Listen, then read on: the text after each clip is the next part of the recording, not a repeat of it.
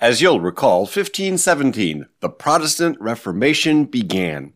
At first, all the Protestant churches were called Reformed, as opposed to the unreformed Roman Catholic Church. Then, within the Reformed churches, a big fight arose over the communion, the Lord's Supper. One side held that the body and blood of Christ are present in the bread and wine. The other side said the bread and wine are symbols of Christ's body and blood. The first side, followers of Martin Luther, began calling themselves Lutheran. The other side, followers of John Calvin, kept the name Reformed.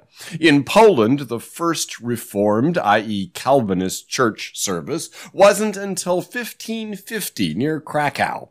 Within 15 years, the Reformed Church had itself schismed, and this schism was over the issue of the Trinity. By 1565, the Trinitarians in Poland refused any further association with the anti-Trinitarians, who formed their own association of congregations as the Minor Reformed Church. The new Minor Reformed Church had its own divisions. They were divided about baptism, for infants or only for adults who can make a considered decision. While the Minor Reformed Church was anti-Trinitarian and agreed that Christ was not God, some said Christ was a deity subordinate to the Father and existed prior to conception in Mary.